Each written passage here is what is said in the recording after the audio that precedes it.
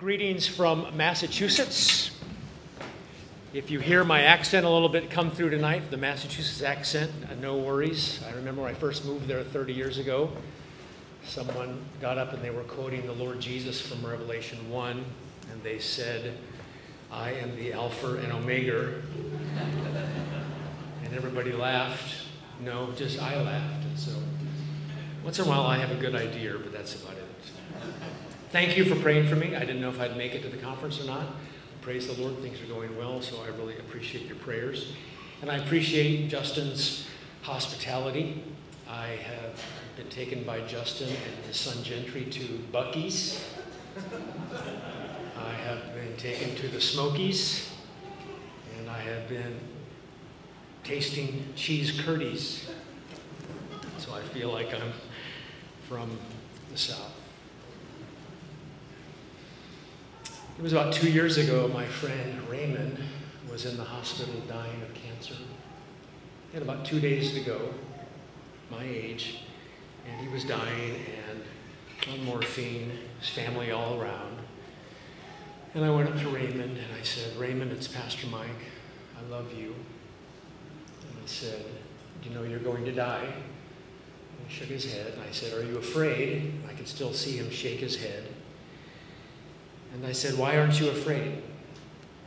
And he said, "Because the Lord Jesus has forgiven all my sins." When I went to visit him, do you think I should have asked questions like this? "Raymond, how's your prayer life? Lots of nurses here, they need prayer. How's your evangelism? Are you preaching the gospel to doctors?"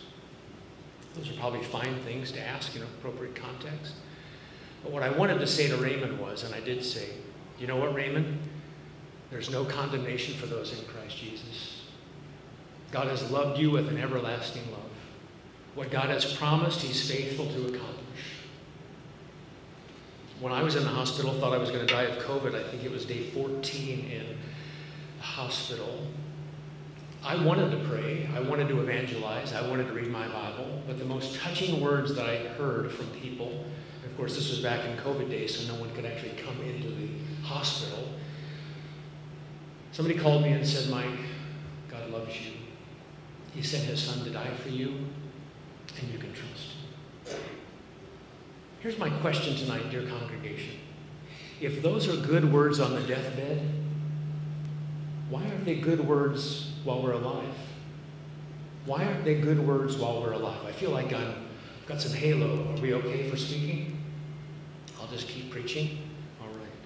And so I've got the topic tonight, gospel assurance, and I'm happy to have the topic. Heidelberg Catechism asked this question: what is your only comfort in life and death? I think you probably know the answer. If not, it's a wonderful answer.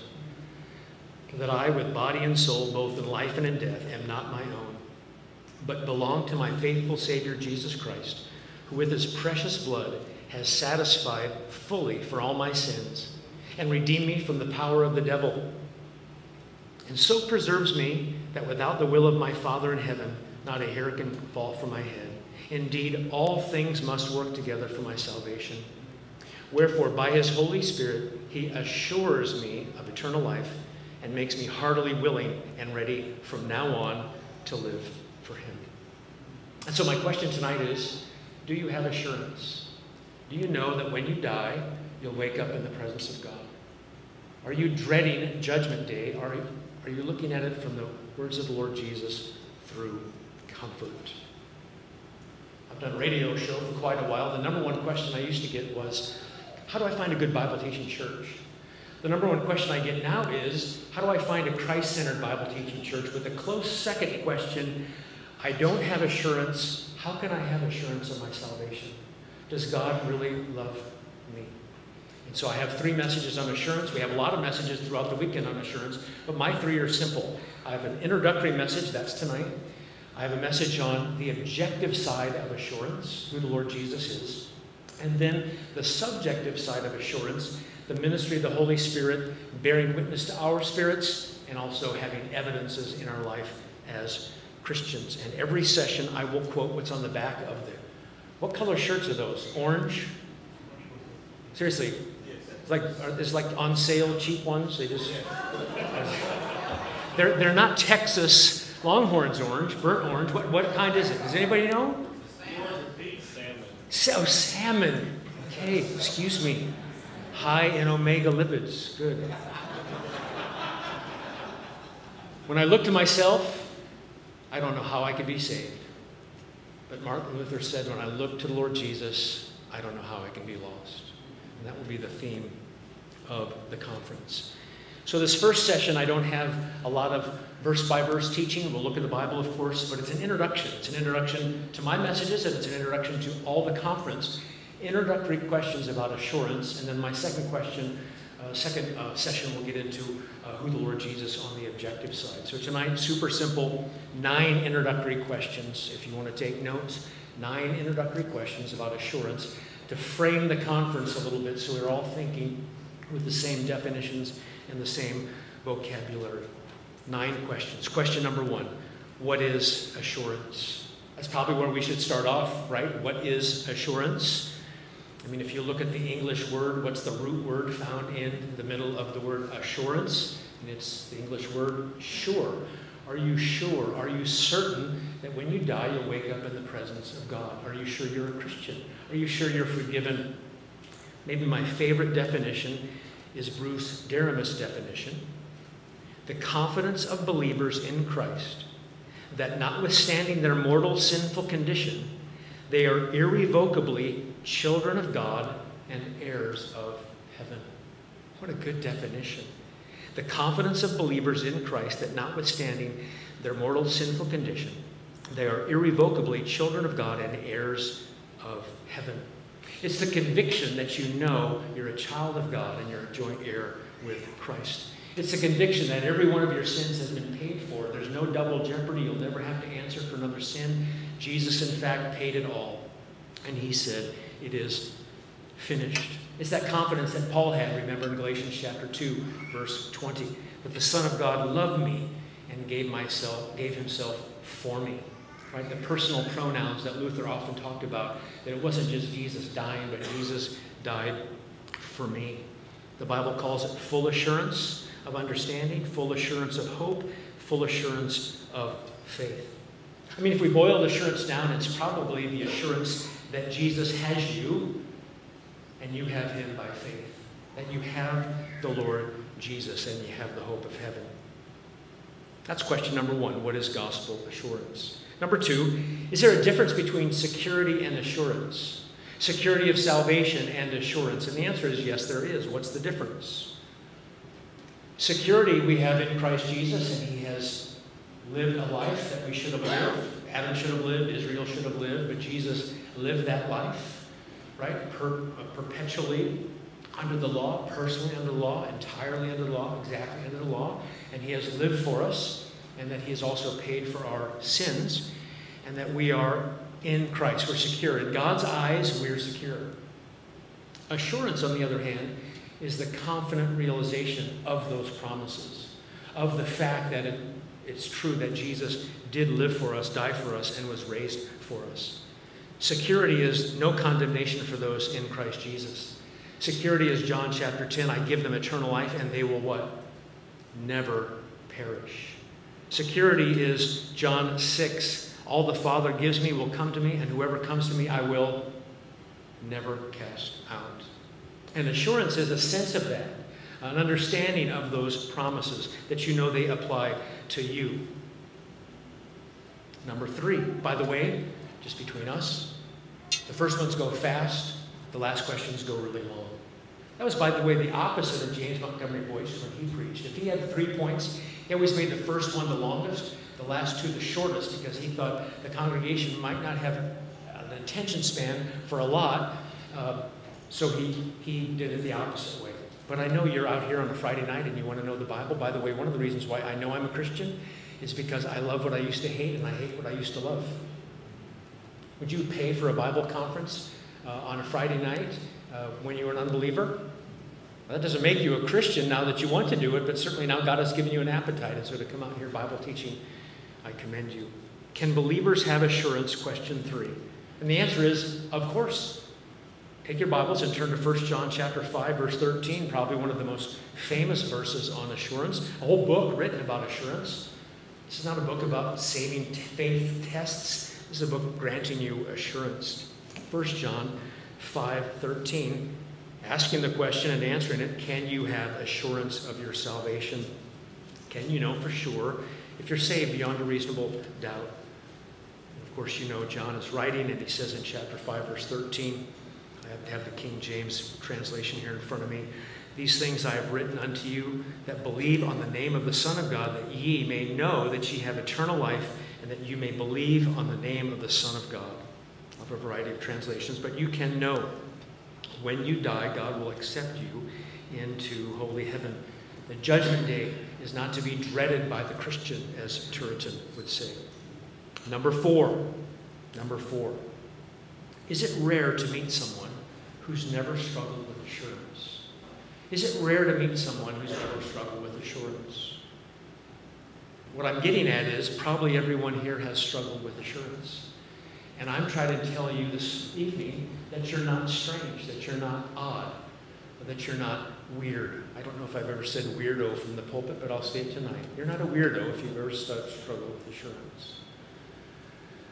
By the way, what on earth is perfect, by the way? Is anything perfect? Could our assurance be perfect? It was Thomas Brooks, the Puritan, that wrote, our knowledge of God, of Christ, and ourselves, and of the blessed Scripture is imperfect in this life. And how then can our assurance be perfect?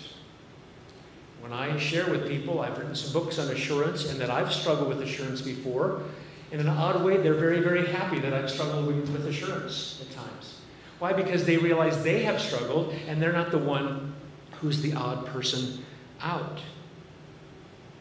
And the same thing happened with me. When I found out one of my favorite theologians had struggled with assurance, it kind of made me happy. It kind of gave me some relief. And years ago I thought, Sinclair Ferguson said, if you ever find the 16-volume Banner of Truth, green John Owen set, buy it because it will be unmarked. Every theologian wants to have that set in his library, but no one reads it. And so I thought, I'm going to read those books. And so I'm up to about 7 volumes read. I didn't meet a man once in my life, and he said, I've read all 16 volumes. I said, where in the world did you have the time to do that? He said, prison. Okay, good. I commend you, sir. Would you like to be my bodyguard?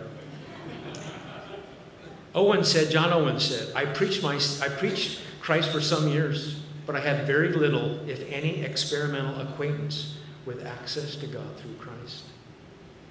He said he had horror and darkness sometimes in his walk.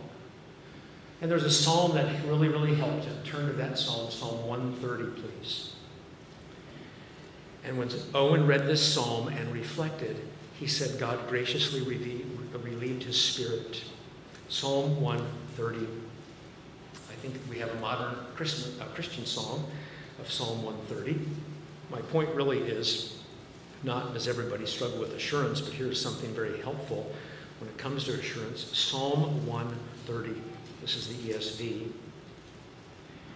Of course, when you see all caps for Lord, that's his personal covenant-keeping name, and you'll see in verse 2 smaller letters of O-R-D in the word Lord. That's Adonai, our King, so both are used here. Out of the depths I cry to you, O Lord. O Lord, hear my voice. Let your ears be attentive to the voice of my pleas for mercy. If you, O Lord, should mark iniquities, O Lord, who could stand? But with you there is forgiveness, that you may be feared. I wait for the Lord. My soul waits, and in his word I hope. My soul waits for the Lord, more than watchmen for the morning. More than watchmen for the morning. O Israel, hope in the Lord. For with the Lord there is steadfast love, and with him is plentiful redemption. And he will redeem Israel from all his iniquities. And that was balm for the soul of John Owen, and I hope it's a balm for your soul as well. Some Christians just struggle more than others, but it is not odd to struggle with assurance. Number 5, question 5. Can people have false assurance? Can people have false assurance? And again, we'll get into some verse-by-verse study soon enough, but right now I'm just trying to set the table with these introductory questions. Can people have false assurance? And the answer is yes. There is something as a temporary faith, a false faith, a demon faith. Of course, we want to be careful.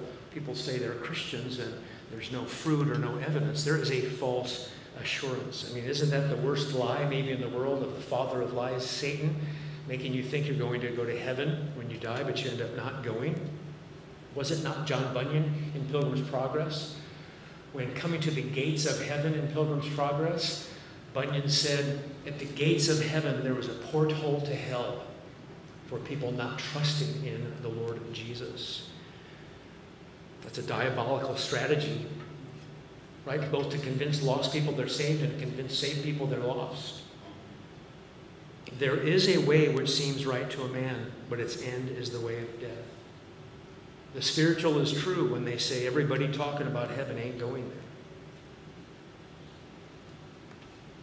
If you take your Bibles and turn to 1 Corinthians chapter 6, there's a list of people here that have been changed, of course, but Paul tries to make sure that these Corinthians understand something.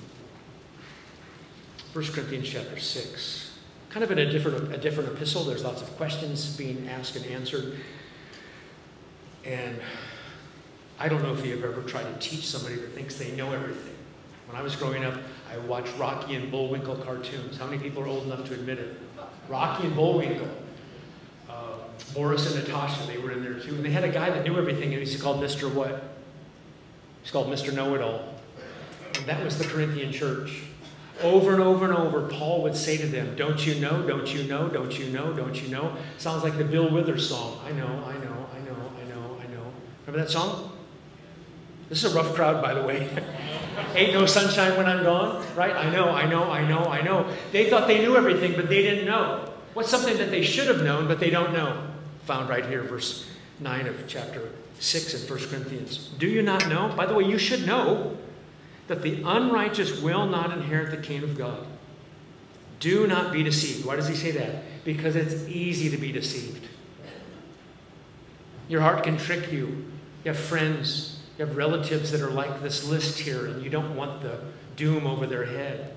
Neither the sexually immoral, nor idolaters, nor adulterers, nor men who practice homosexuality, two Greek words there, nor thieves, nor greedy, nor drunkards, nor revilers, nor swindlers will inherit the kingdom of God. And so there's a false assurance. People can say that they're Christians, but if this is their lives, this is what characterizes them. And of course, you know the good news here in verse 11. I can't just stop there. And such were some of you. You were washed, sanctified, justified in the name of the Lord Jesus Christ and by the Spirit of our God. Those are the kind of people that God washes. They're unclean, and he washes. They're doing things improperly, and now they're set apart for wonderful things, sanctified, and they're justified in the name of Jesus and the Spirit of our God. Number 6, why is assurance important? Why is assurance important? The Westminster Assembly thought it was so important that, by the way, 25 of its members wrote on faith and assurance. That's a lot. It's like 1/10 of the men who put together the Westminster Standards wrote on faith and assurance. Why is it important? Well, it's important, number one, because to get real assurance, you're going to have to stop nasal gazing. You're going to have to stop navel gazing. It's easy to do, and looking by faith to the Lord Jesus is harder. It's important because, as you know, the joy of assurance is wonderful. Those seasons in your life when you have assurance, you think, oh, this is the best of the best. It was 1653 when Joseph Carlyle wrote, the greatest thing we can desire next to the glory of God is our own salvation. And the sweetest thing we can desire is the assurance of our salvation. All saints shall enjoy a heaven when they leave this earth. Some saints enjoy a heaven while they are here on this earth. Selah. Assurance is important because it frees you up to do everything that you need to do as a Christian, from experiencing trials and temptation to ministry and to service. Show me someone that doesn't know they're saved, and I'll show you someone that's handicapped when it comes to doing good works. Because they're consumed with the idea, am I even a Christian? How can I serve the Lord and worship the Lord and do things in the local church when I don't even know I'm saved? Thomas Goodwin, the Puritan, said, a Christian who has full assurance of faith is 10 times more active than people that are not assured. And so if you don't have assurance right, you get a lot of things wrong and you're stumbling in your ministry. Kind of a spiritual hypochondriac, just focusing on yourself. Number 7, what are the different kinds of assurance? I made mention of this earlier, and so I'll say it again just for emphasis. Objective and subjective, in that order. By the way, most of us here do it in the opposite order, but it's the right order of objective, who is Jesus? Subjective, what is the Spirit of God doing in my life? When it comes to the Westminster Confession of Faith, they said, here's what you look for assurance. 3 things. The divine truth of the promises of salvation, that's objective.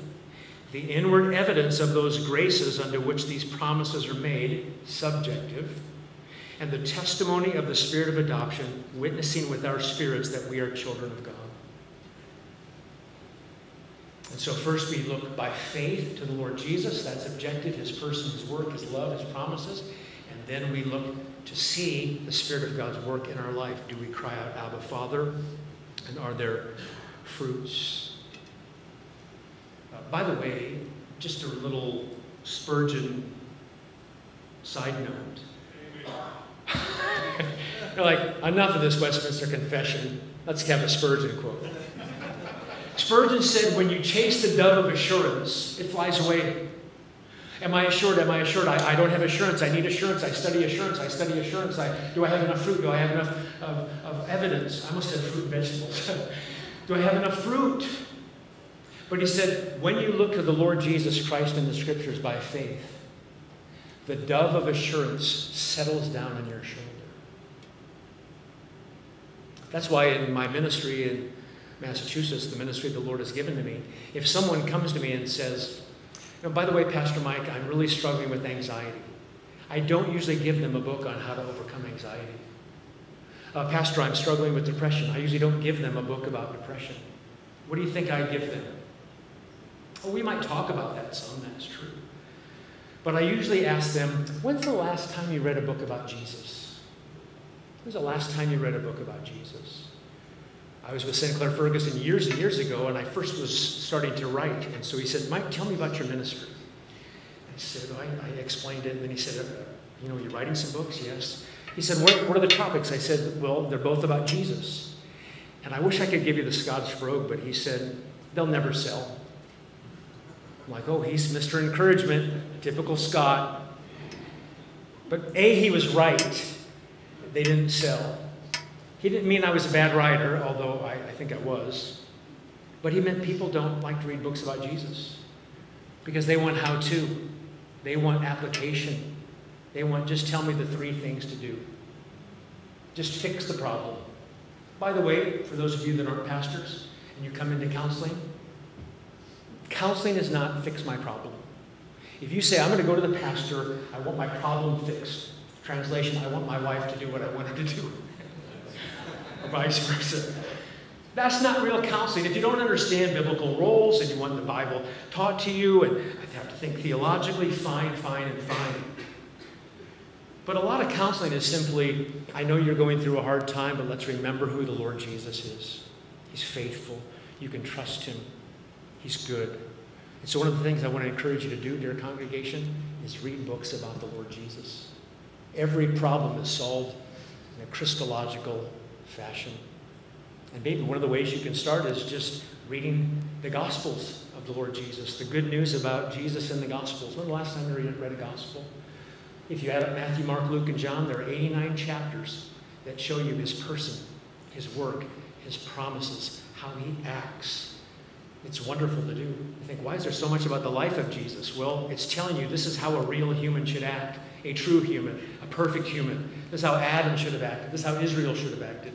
And all of a sudden you start having your eyes on the Lord Jesus, you're forgetting about yourself, and that dove of assurance just settles in. Should you read books on assurance? Absolutely. But the good books on assurance, like Joel Beeke's, like Louis Berkhoff's, I guess I can, it's bad form to promote your own book, but since I didn't write any of the book, I just compiled it. I tried to pick authors that talked about the Lord Jesus. Not just how to get your assurance, but how to set your mind and fix your hope completely on the grace to be given to you, the Lord Jesus, grace incarnate. Number 8. Okay, I've been waiting for these last 2. Everything's been a lead up to these last 2. I feel like I need to get in a 3-point stance. By the way, I'm from the University of Nebraska. I'm a Cornhusker. And in the old days, we won a lot, but I can't remember the last time we won a game, so it doesn't matter. Although we still go to football games in Nebraska. You don't have conferences on weekends when Nebraska plays a home game on Saturday because nobody will show up. Are the Vols playing tomorrow? They are? At home? At 3 o'clock at home? Missouri. Oh, Missouri, all right. Number 8. What's been the history, the struggle for assurance? It's good to study church history. What's been the history? Let's especially look at the Reformation. What's the history of the struggle of assurance, especially in the Reformation period? Did you know the Roman Catholic Church taught and teaches that it is a sin to have assurance? It is called the sin of presumption. The sin of presumption. And Cardinal Bellarmine, back in the day during the Reformation, Luther's day, said it is the principal heresy of the Protestants. The principal heresy, did you get that? Not minor, but major heresy. In the Catholic Encyclopedia, by the way, where I live in Massachusetts, 80% of the people call themselves Catholic. The Catholic Encyclopedia defines assurance, called the sin of presumption, this way, quote, "It may be defined as the condition of a soul that because of a badly regulated reliance on God's mercy and power, hopes for salvation without doing anything to deserve it, or for pardon of his sins without repenting of them." Now, one of the things I appreciate about Rome during the Reformation and the Counter-Reformation, they understood what the Reformation taught. This is exactly right. What is assurance? A reliance on God's mercy, power, hopes, and salvations without doing anything to deserve it? That's exactly what it is. But they call that a sin. Now, they did say a few people get to have assurance of salvation. Any guesses who that first person might be? Oh, good thought, but I was thinking more the Virgin Mary. She gets it because, well, she's Mary.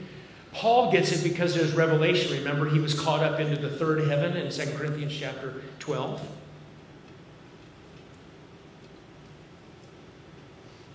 Why in the world would they say you can't have any assurance? They would say things like, if you say no matter what the future holds, I'm saved. That's a sin. I'd say to myself, what are they doing? It's dangerous to say that. It's not desirable to say that. Listen to what the Council of Trent says. If anyone says that he will for certain, with an absolute and infallible certainty, have that great gift of perseverance unto end, unless he has learned this by special revelation, let him be damned or anathema. If anyone says justifying faith is nothing else than confidence in divine mercy, which remits sins for Christ's sake, let him be anathema or damned. Why would they do that? Well, I think one answer is simple. If you get away from the sacrament of penance that's distributed through a local priest, money is going to be lost. Power is going to be lost. Profits are going to be lost. They think it makes people prideful and presumptuous. But here's the main issue. If you tell people there's nothing you can do to separate you from the love of God in Christ Jesus, when you die, you're going to go to heaven. Absent from the body, present with the Lord. For me to live is Christ and to die is gain, then those kind of people are going to take advantage of grace and are going to become antinomian. That was Rome's real concern. And one of the great things about the Reformation studies, for those of you that study the Reformation, you think it's a recovery of the doctrine of justification by faith alone. It's a recovery of the doctrine that the will is bound. But did you know one of the great recoveries of the Reformation was recovering the doctrine of assurance? I think one of the books we have here, edited by Brooke Parsons, says that in that very book. Sinclair Ferguson. In some senses, the Reformation was the great discovery and rediscovery of assurance. And I want you to know, dear congregation, dear Christian, do you think God likes to give assurance? Do you think God loves to give assurance? Or do you think he likes to hold it back? I don't know about you, but I have 4 children. Haley's 30, Luke is 27, Maddie is 24, and Gracie's 22. They're still not sure they're my children because I haven't confirmed that yet, because I want to make sure they obey enough in order that they will become my children. Like, what a weirdo you are. You've said weirdo twice tonight. Joel Beakey, what would you think of an earthly father who kept his son and daughter in doubt for many years as to whether he was their real father? God loves to give assurance. He's not trying to take it away. It was Rome that took away assurance, to control people and to get money. Period.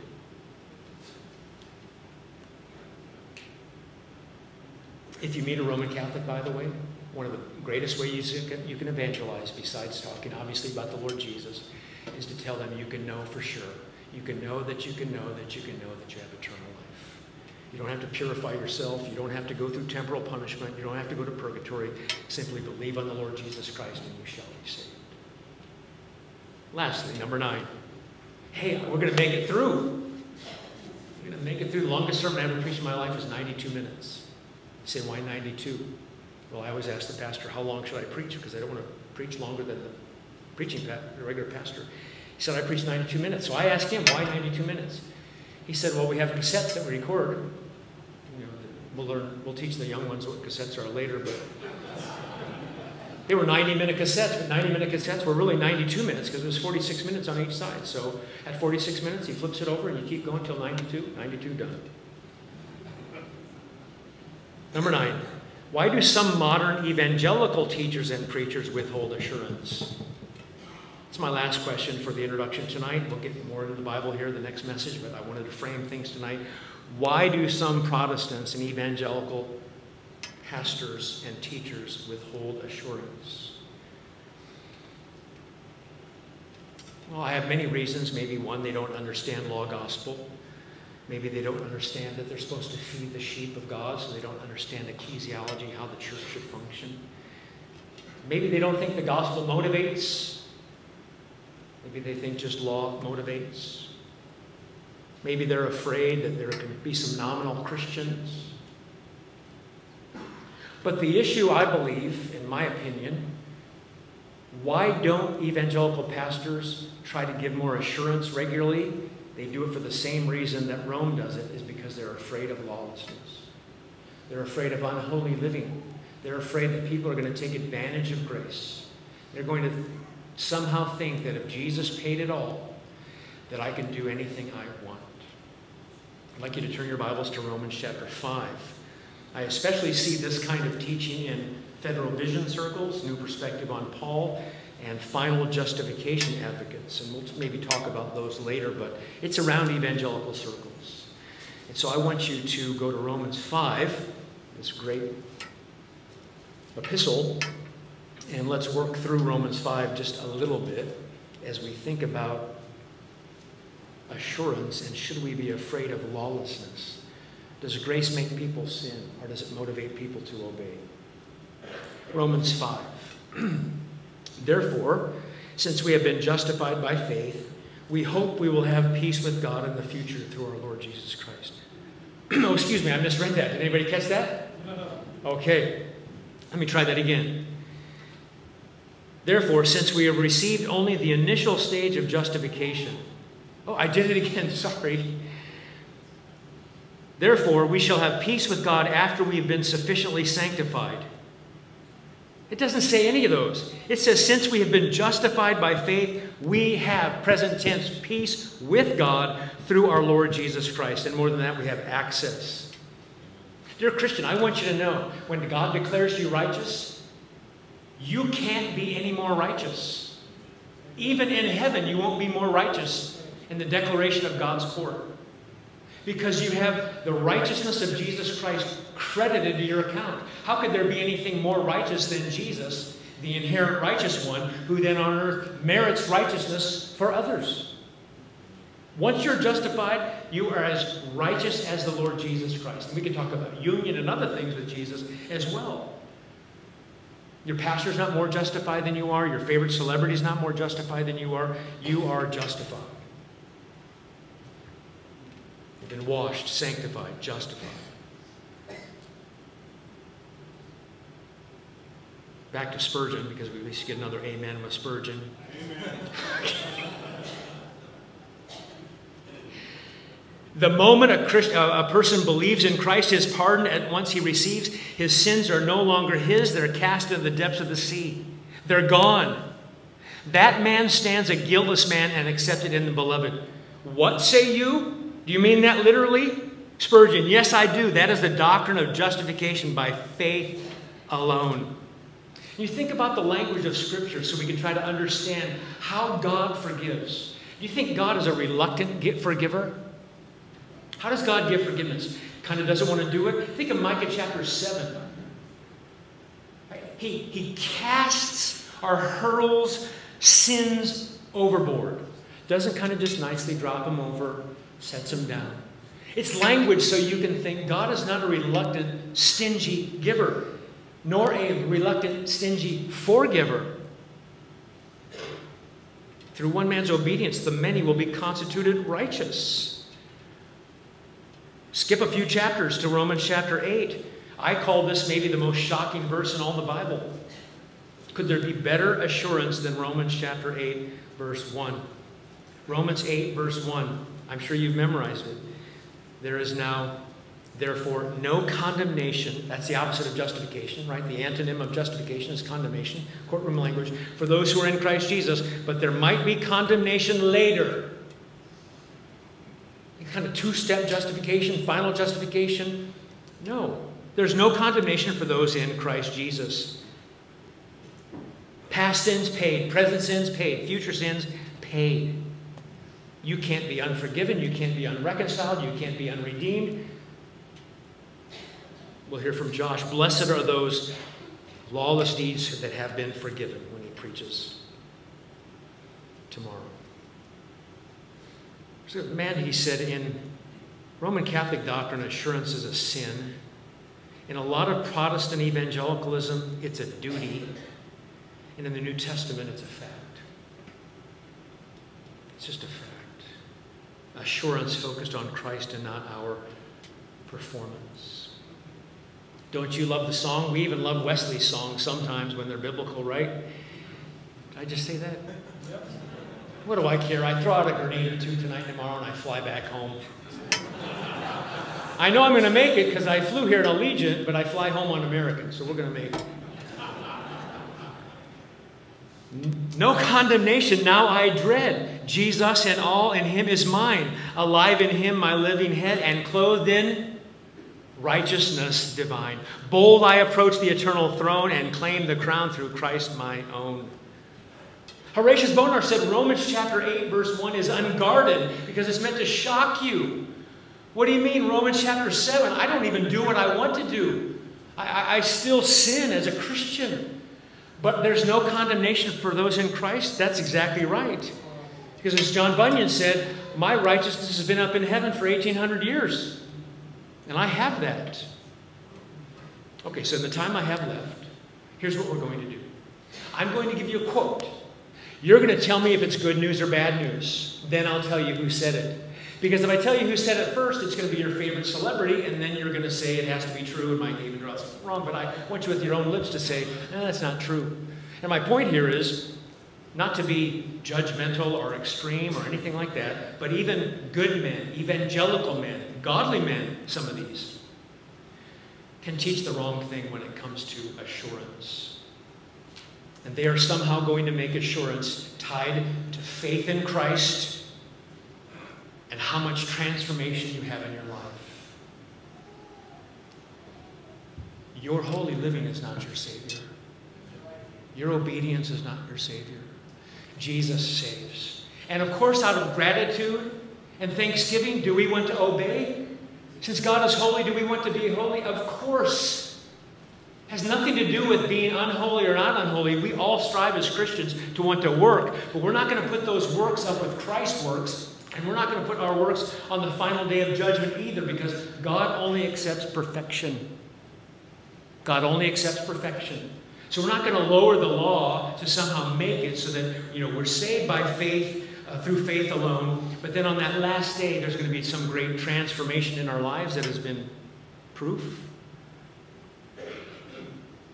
Exhibit 1. Is this good news or bad news? The exclusive ground of justification of the believer in the state of justification is the righteousness of Jesus Christ. What do you think the next word is going to be? But his obedience, which is simply the perseverance of the saints in the way of truth and righteousness, is necessary to his continuing in a state of justification. Good news or bad news? You have to say that's bad news. That's Rome. And that's Norman Shepherd, who taught at Westminster Philly for years, until men like Robert Gottfried stood up and said, you can't teach that because you're teaching justification by faithfulness. And out Norman Shepherd goes. But he's influenced Bonson and many others, and so it still is around. Exhibit 2. Since obedience to God in Christ is a condition of our continuance in the state of justification, did you get that? By the way, if that's true, how are you doing? Let's just cut to the chase. How are you doing in your obedience? Well, let me ask your wife. How are you doing? How is he doing? Since obedience to Christ, to God in Christ, is a condition or of continuance in a state of justification, of our not losing it, and our perseverance therein is a condition of our appearing in that state before the Lord at our departure hence. That's not good news. That's Richard Baxter in the Reformed Pastor book. The Reformed Pastor book. You ought not to be reading Richard Baxter. Why do you think he had to go make so many house calls? Because he has to make house calls and visit people. Nothing wrong with visiting. But he has to make sure they're obeying the extra laws that he gives them. His methodology is directly tied to his theology. Exhibit 3. When you ask on how a person can be right with God, this man answers this way. The stunning Christian answer is sola fide, faith alone. But be sure to hear this carefully and precisely. He says right with God by faith alone, not attain heaven by faith alone. So you're saved by faith alone, but you do not attain heaven by faith alone. Is that good news or bad news? It's bad news. And it's John Piper. Why does John say that? What is going on? Piper says, quote, in justification, faith receives a finished work of Christ performed outside of us and counted as ours. In final salvation at the last judgment, faith is confirmed by the sanctifying fruit it has borne, and we are saved through that fruit and through that faith. Why don't we just go back to how the Reformed and the Puritans talked? You're saved by faith alone, and that faith what? Won't be alone. Why don't we talk the old-fashioned way about works? They're not the ground, but they're the evidence and they're the fruit. I could ask you a question. I could ask John Piper a question. Who's lived such a life that when they get to heaven, they can say, I've merited heaven? What does union with Christ mean? Does it mean we get judged at the end for our performance? What does it mean for Jesus to be our federal head? Another man asks, do you need more righteousness than Christ's righteousness to attain heaven? How transformed must your life be before you can stand before God? Benjamin Keach said, once we're justified, we need not inquire how a man is justified after he is justified. And I think Benjamin Keach is justified for justifully saying that.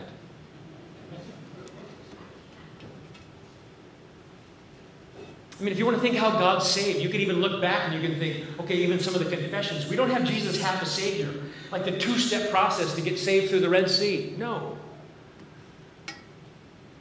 Machen said, if Christ provides only part of our salvation, leaving us to provide the rest, we're hopeless under the load of sin.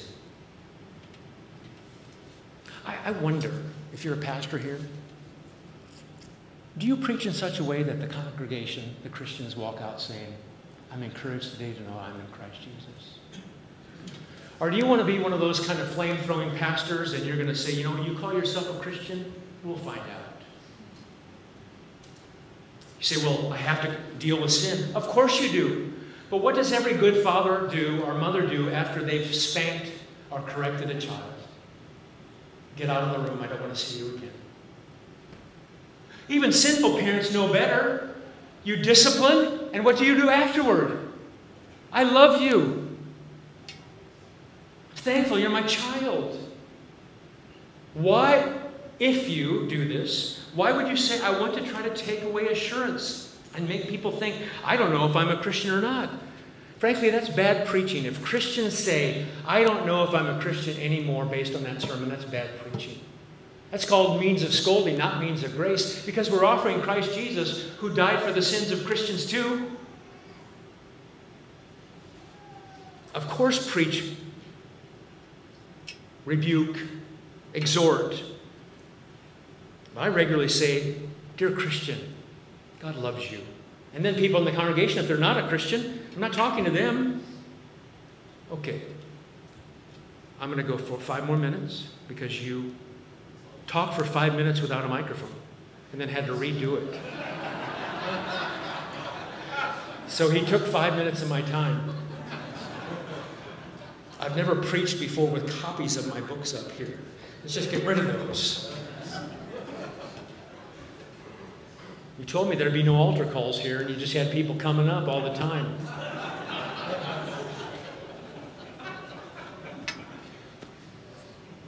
Big point. When you hear preaching, I just want you to say, is that good news or bad news?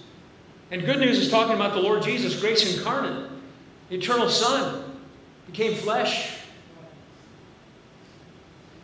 One of my favorite commentaries that I use all the time. But a man said this. Verses 12 and 13 of Romans 8 cap off this proclamation of life in Christ by reminding us that God's gift of eternal life does not cancel the complementary truth that only by progressing in holiness that will eternal life be attained. Is that good news? That is not good news.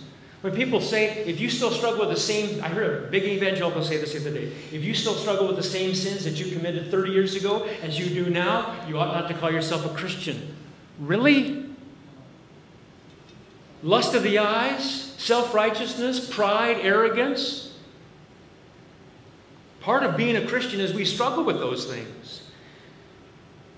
It was in Romans commentary, page 472 in Doug Moose Romans commentary. I could go on and on and on.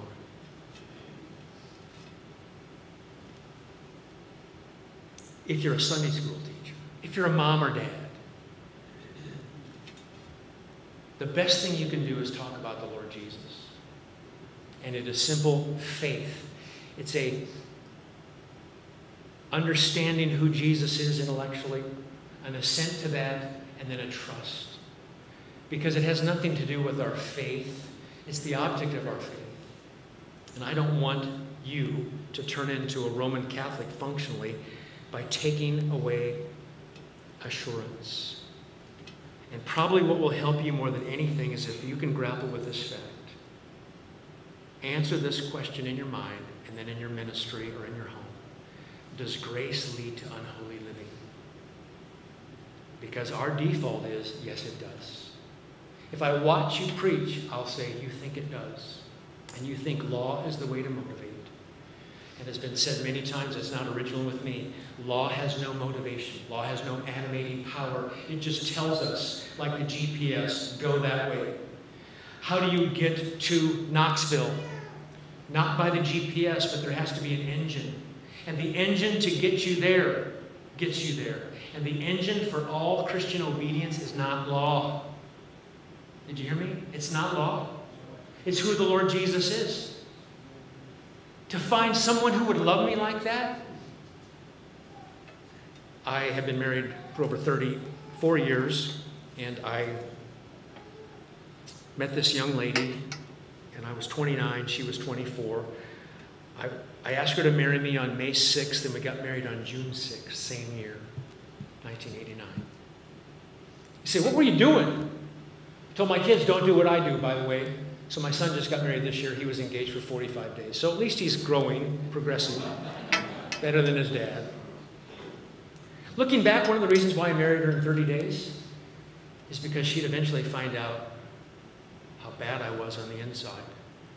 And maybe she'd say no, if she really knew what I was like. So I thought, I'm going to marry someone who is pretty and they keep their word. Because once she says I do, she means I do. And can you imagine the God of the universe, who's learned nothing, knew every single sin you'd ever commit? Every one. Those ones in the skeleton closet that you don't want anybody to know. And he loved you. And he sent his son to die for you. What would Jesus say if he walked in when you were committing the worst sin you've ever committed? If you think back with the worst sin you've ever committed and he walked in, what would he say? He'd say, I'm holy, that sin is repulsive, but I love you and I'm going to pay for that sin so you can have reconciliation with the Father. If that doesn't make you want to evangelize and to pray and to sing and to be motivated, I don't know what would. Let's pray. Father in heaven, thank you for tonight. Thank you for these dear people. I pray that everyone here who's a Christian would have wonderful assurance. And those that are here tonight that aren't Christians, I pray that you would not give them any sleep or any rest until they trust in the risen Savior, Jesus Christ. Amen.